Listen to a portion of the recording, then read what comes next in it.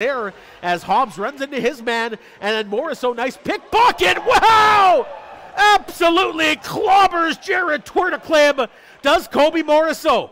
It's Hobbs now. Short angle shot. Can't get that one through. Morrisseau wants to drop it. Is he going to get that fight? Indeed he will. And then Morrisseau's just going to go after Corbin Mariash and put him down to the ice in quick fashion. Koby Morrisseau making an impact in this game.